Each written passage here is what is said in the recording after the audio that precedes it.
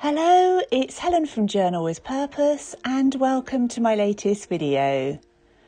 Today I'm going to be taking you through the process that I use when I'm creating a junk journal. So the first thing I did is get together lots of my old vintage book pages, magazines and scrapbooking paper. And I love to use a completely different variety of papers when I'm building a junk journal because they're so much fun when you then start creating on top of those pages. So I've got some Jane Davenport scrapbooking paper, some from Tim Holtz and also a bundle of vintage papers from London Gifties. So to start with, I'm going to make the cover. And for this, I've picked some scrapbooking paper that is 12 inches by 12 inches. But you can, of course, pick any size cover that you want. And I'm going to fold that in half, first of all, and then use a bone folding tool just to make sure that I've got a really nice crisp edge on there. And if you don't have this kind of tool, then something like a heavy ruler would work really well. Now that my scrapbooking paper is folded in half, it's 6 inches wide and I want it to be 8 inches tall. So I'm just measuring that along both sides and then I'm going to draw a line in pencil so that I know where to cut.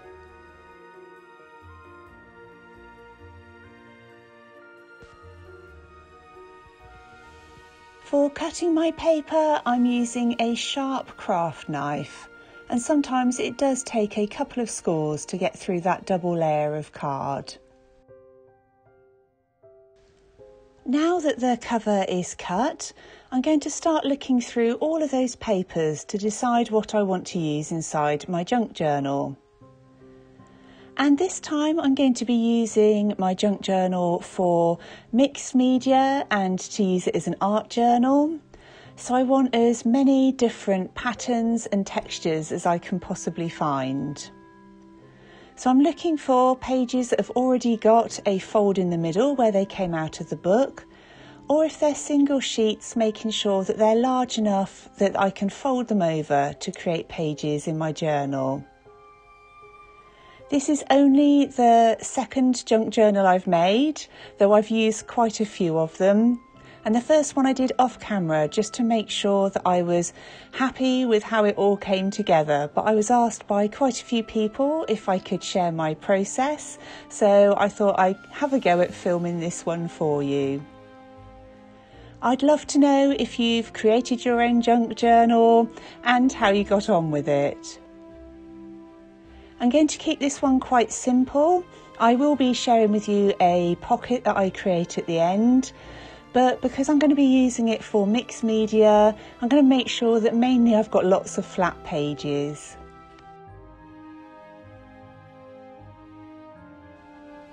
So my journal will have a combination of maps, music paper and some scrapbooking paper too, and I think that's going to be so fun to work in. The next step is going through and folding any of those larger sheets in half. And again, I'm using that bone folding tool to make sure that I've got some nice crisp edges on there. And that will just help when it comes to sewing it all together. When you're making the cover, if you want a really thick junk journal, then it's worth adding 2 creases along the inside so that you've got a proper spine. I'm only going to be putting about 12 different sheets in mine, so it's absolutely fine that it's only got that one fold in it.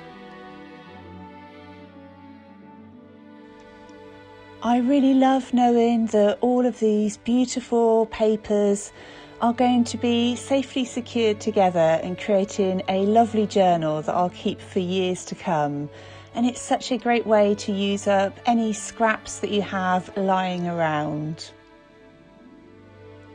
Now that I've got all of my pieces of paper folded, I'm going to decide what order I want them to be in my journal.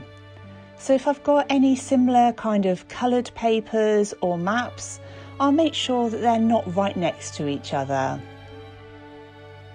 As I've nearly finished my most recent junk journal, I'll be sharing a flip through of that with you very soon so that you can see how I used that one. So with this one, I'm thinking I'm going to use lots of acrylic paint and stenciling, and I'm already thinking about how I can make sure that I've still got lots of that lovely paper and the images exposed underneath. So I'm now just carefully laying all of those pages on top of each other so that the creases are all lined up.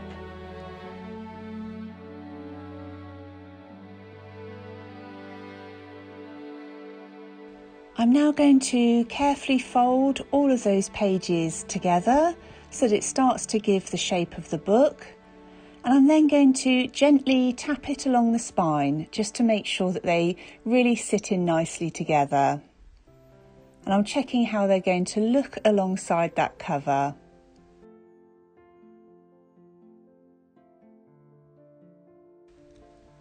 Once I'm happy that I've got those larger pages somewhat centre around my cover, I'm just going to draw a line all the way around the outside of the cover onto that top piece of paper. And that's to give me a feel for what size I want my pages to be. So I can now take that cover away, and what I'm going to do is then draw another line inside each of those, because I want to make sure that all of my pages are smaller than the cover itself so that they stay nicely protected. I'm not measuring the distance apart, I'm just making sure that there's a good centimetre and a half of that gap. And before I start cutting, I'm using some binder clips to make sure that I keep all of those pages together. And this for me is the trickiest bit, which is cutting through all of the pages. I'm using a metal ruler and that craft knife again. And it definitely takes quite a few cuts to get all of the way through. But I just keep peeling back those top pages so that I've got less there to get the knife through. And definitely use a cutting mat so that you can protect the surface you're working on.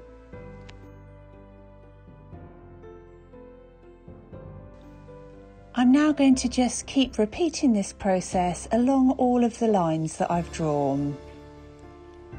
Alongside this video, I also have a step-by-step blog post with photos. So if you'd find that easier to follow along with, then please feel free to check out my blog, and the details for that and all of the products that I use will be listed in the description box down below. It's such a fun and rewarding process creating a junk journal, so I'd really hope that you have a go, and if you do create one, I'd love to see anything that you make over on Instagram. Just tag me in on the photos so that you get a chance to see it. The next thing I'm doing is measuring out where I want my holes for the sewing, and I'm going to use 5 holes. So I've done 1 in the middle, and I've then done 1 an inch either side, and then 1 1.5 inches further away from that.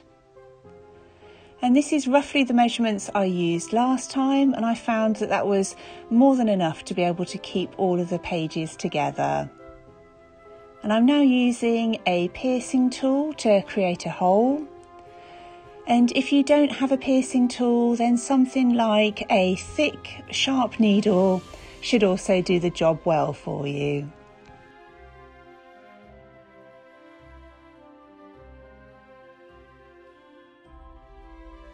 Once I've got all of the holes in the cover, I'm just going to check those book pages one final time alongside the cover, because I want to make sure that I'm completely happy with how they're going to sit inside the journal before I start measuring and putting any holes in there.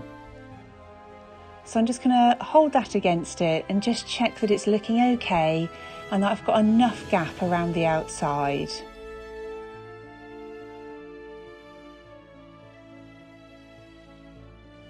Now that I'm definitely happy with that, I'm going to start making the holes inside these book pages as well.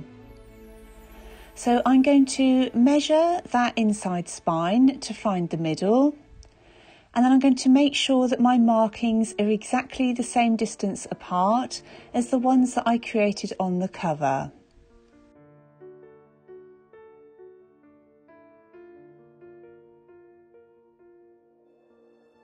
I mark little crosses just to make sure that they're easy to see once I start trying to create the holes.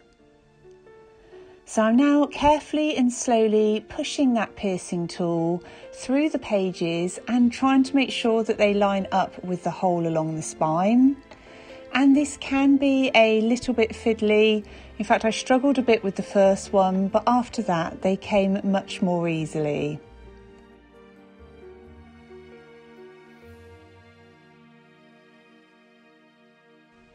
So I'm doing this all the way along the inside until I've got my 5 holes, and you'll notice that I've clipped those pages inside all together to make sure that there's no movement.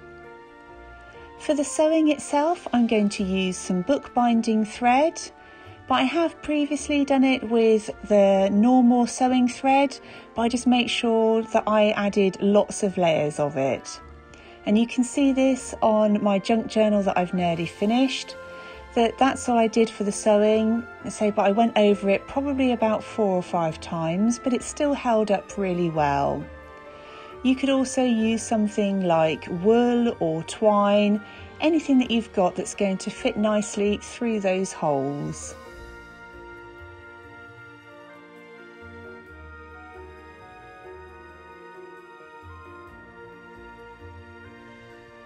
I'm now going to start the sewing to bind all of the pages together. And I'm sure there's lots of different ways of doing this. So to be honest, I just did what felt right. But there'll be much more formal tutorials, I'm sure, on the correct way to bind a book. So I'm just using a thick needle, and I'm going to start on the inside because I always like to be able to tie the edges together right at the end. So I'm pushing the needle through the book pages and then lining it up with that middle hole on the cover. And once that first one's in, that really helps to start keeping everything together. And once you pull it through, make sure that you've got a nice tail left at the end so that you can secure it once all of the sewing is done. So I started on the inside, and now I'm going to go back through one of the closest holes. And sometimes the cover comes apart slightly at the beginning of this, but that's fine. You can then line them up, and when you turn it over, just pull that thread back through to secure it. I'm now going back through that central hole, because I just want to make sure that there's a couple of strands, particularly in the middle, to keep it nicely together. And then going back through that second hole that I went through, I'm going to make sure it's pulled really tightly before bringing it back all the way through that top hole up to the front.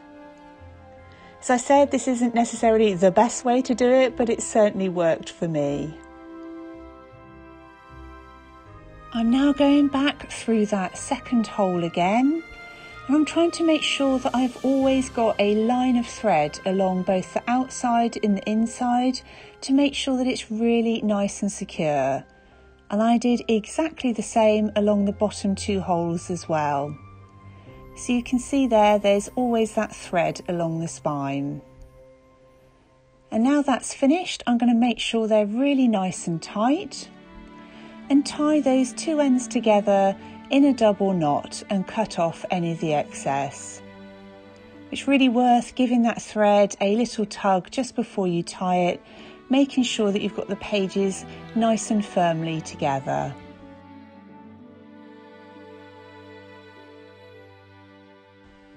It feels like such a lovely sense of accomplishment when you've finished the sewing and cutting and know that all of your pages are secured together. So I'm now just going to take those clips off, fold the journal closed and check that everything sits nicely together. And if you needed to at this stage, you could always tidy up any overhanging pages and just carefully cut through them. So I'm now going to flip through those pages. They're all different sizes, which I absolutely love. I think it makes for such an interesting book. And I've managed to keep any of the pages that are similar to each other in different sections.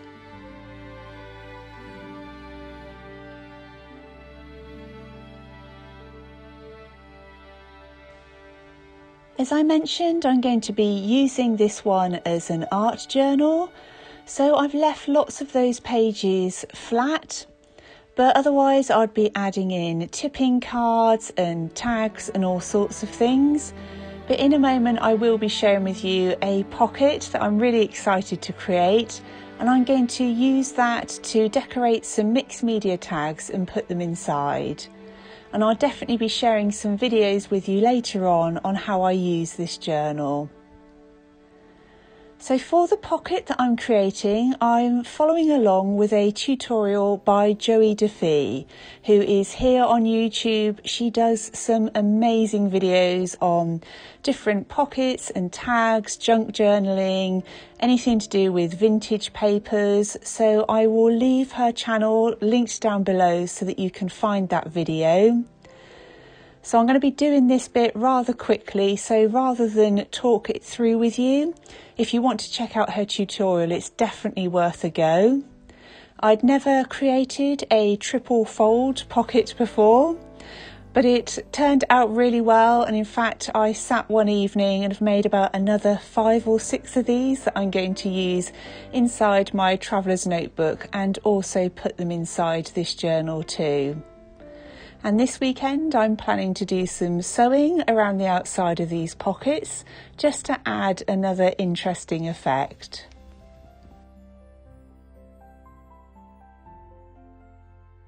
For this particular pocket I'm using a sheet of matte paper, but I've since made some with scrapbooking paper and large old book pages too, and they've all come out really well. So you can see at that end bit now that I've folded them all over, there's going to be 3 different pockets in there. And I thought that would be great for putting in tickets, but also for me to do some little watercolour cards and mixed media tags. And I'll definitely share some videos, as I mentioned, later on once I start creating in the journal. I really hope you enjoyed watching this video of how I made a junk journal. If you did enjoy it, it would be great if you'd leave my video with a thumbs up. And if you're new to my channel, I would love it if you would consider subscribing.